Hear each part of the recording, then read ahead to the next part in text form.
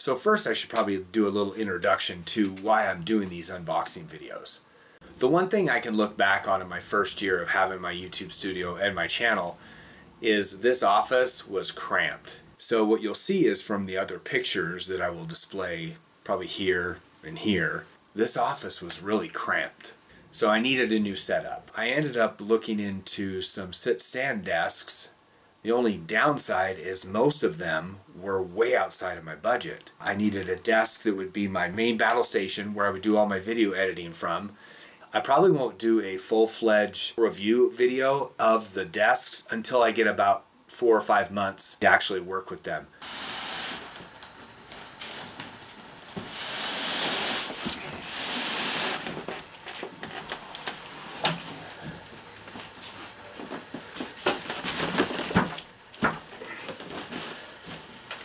This box is from Sunon.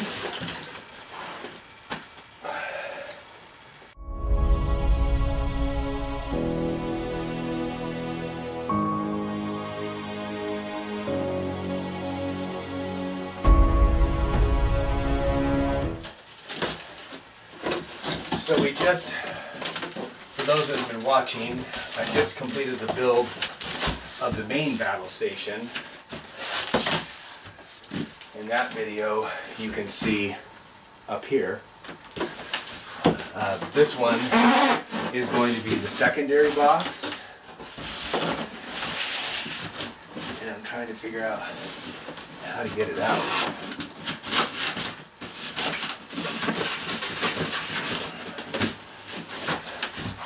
Which, this box is not nearly as damaged as the other one was.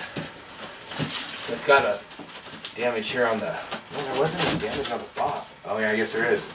So, I don't know if you can see this here, but that damage comes right through to the styrofoam. So, leg, controller, parts bag, bottom leg, other bottom leg, other leg post, and then just like the other build, I'm going to get rid of the box, everything else is in it. So nice that they have these little plastic pieces on the edge. So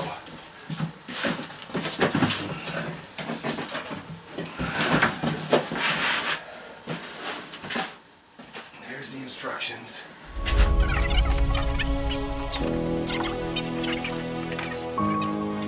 Having already put one of these together, the desk right here, hopefully these instructions are as easy as the last one. First we're going to install the legs. I need to flip the table down.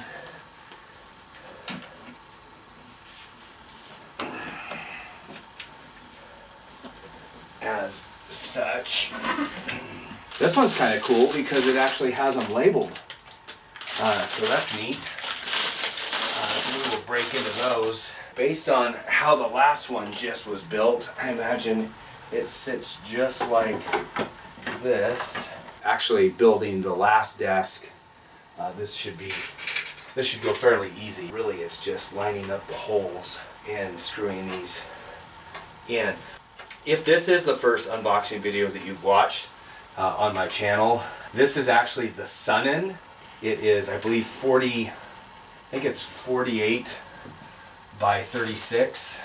I'll get the measurements. I'll have them listed right up here when I go to edit this video. One thing I have noticed is where the holes are positioned, it's really hard to get the Allen without hitting the side of the leg. Allen! Allen! Allen! Allen! Allen! In doing these unboxing videos, let me get down so I can be seen, so I spent, ooh, those are kind of off. Does it move?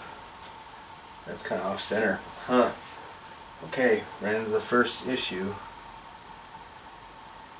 See if it has a little give here, because I'm actually off center. Okay, so let's see if we can, if the legs line up better over there. I researched these stand-up desks for about the last 5.5 weeks. One, I'm kind of tight when it comes to, well, I shouldn't say tight. I know how much money I have budgeted. For this whole rebuild of my studio, I had about $1,000. I knew I needed 2 desks, I needed a bookcase, and I needed other trinkets for my studio. Yeah, see, that one works a lot better. I did. I spent 5 weeks researching these, and the one thing that came apparent is, obviously I look at price, but what I do is I read the reviews.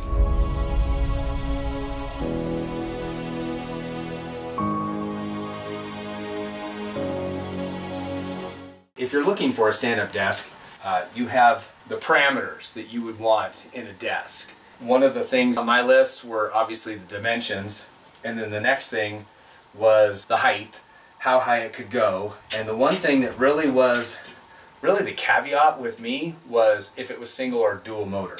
So both of my desks are dual motor. You obviously have 2 motors, so you have 2 things that can go wrong, right?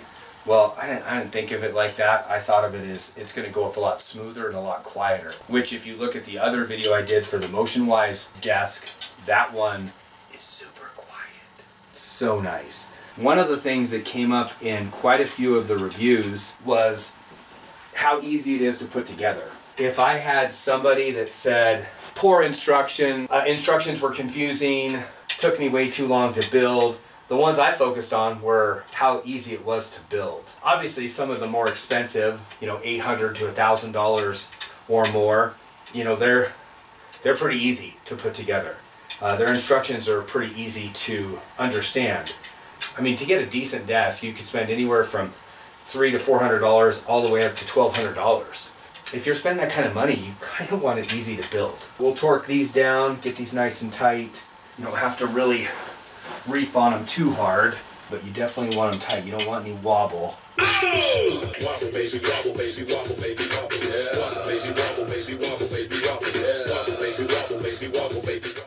And the wobble you're going to get in a desk is going to come from how the feet attach to the main frame. So far, the build's going pretty easy. We had just the one issue with, hopefully when we grab the other leg, it will fit better than the last one did. Some of the desks I reviewed, I would read things like, holes didn't align. Well, that's what we just experienced right now, so let's make sure that this one is going to align. Yeah, this looks good. But yeah, don't get frustrated. I mean, just like you saw me do, it would have been easy to try to reef that in there. That would be super frustrating. You spend, you know, $400 or $500 on a new desk, only to find out that the holes don't align, and you have to drill and tap new holes. That would be so frustrating. These are close. We'll get all 4 of these started first to make sure we don't have to do any extra work. This is the one thing that I was fearful of the most, is these not aligning. And you hate to reef them in there, because then you have the possibility of doing what? Well, stripping them out. Gosh, they're so far off. I wish I could actually show you. Shoot, this build might be over, because I can't physically get that in there without stripping it out. Oh, the first desk went perfect. This one not as much. So see how many I can get in here without stripping them out.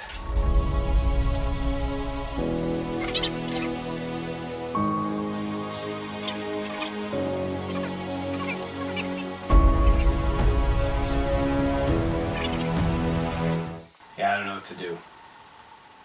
I guess, worst case scenario, I can strip it out, and if it strips out, then I contact Amazon, they'll send me a new one. Here goes nothing. I can already see metal shavings forming. Yeah, it's going in cockeyed. It's just going to strip out the screw. So it actually reached over and caught the threads, enough of the threads that it actually kind of spun it into place, so I guess we'll go with it. We'll see how it works when I get it standing up. So I'm actually going to do a double check on all the tightness. Next will be the legs. This is a little unique. because it just sits on there. The other one, which I give hats off to the other company, the legs or the feet actually go over the legs. Felt secure that the foot actually goes into the leg. This just kind of sits on top. So again, just difference in build. Not saying any negative or positive yet. I guess I'll find out when I get the desk built and installed. So far so good. I mean, the build, I'd give it 7 out of 10 because that's the only one issue. I mean, it was almost catastrophic. Next, we're going to fasten the controller to the edge of the desk, and you can mount it on either side, and I think I want it on the right side, away from the other desk. When I would actually look at the review videos on either Amazon or YouTube, I would actually look in the comments. Amazon has a great feature that you can ask questions. So I would ask questions on, is it a single, is it a dual motor? What's the weight? What's the weight capacity of the desk? What's the height capacity of the desk? What's the lowest it can go? And one of the things that I also looked into, because your higher end desks, your desk where you're going to spend $800, $900, even $1,000, they're going to have integrated cable management systems. Now, a lot of desk companies like FlexiSpot, they'll have a desk that says it's $299, but after you add all the cable management into it, then you're well over $450. So we've got that plugged in. Now it looks like you want to connect the components as shown in the picture. Leg is going to go, see, like this. All this loose cable, it just doesn't make sense. So this plugs into, how do you know if it plugs into M1 or M2? So it looks like this connects into there, that's into there, and this only has one option. Oh, it does. Oh, I guess it does have a cable management system. I didn't notice that. So they do have some cable management in here.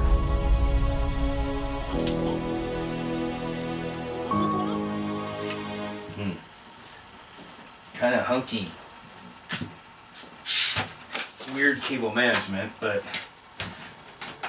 I don't like that. That looks... Look at that. Can you see that? Oh, you can't see that. You can see it probably up there. Diagram is not very good, to say the least. I'll have to take a picture of it and show it. So I can go to either side. I'm going to spend more time trying to figure out the cable management system than it took me to build the desk. So the desk was built in 15-20 minutes. Now I'm going to just do some fine tuning because I want to hide the cables as much as possible.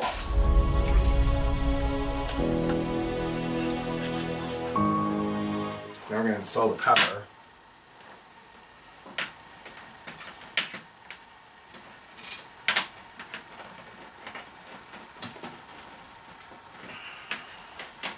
Hey, I'm going to stand it up.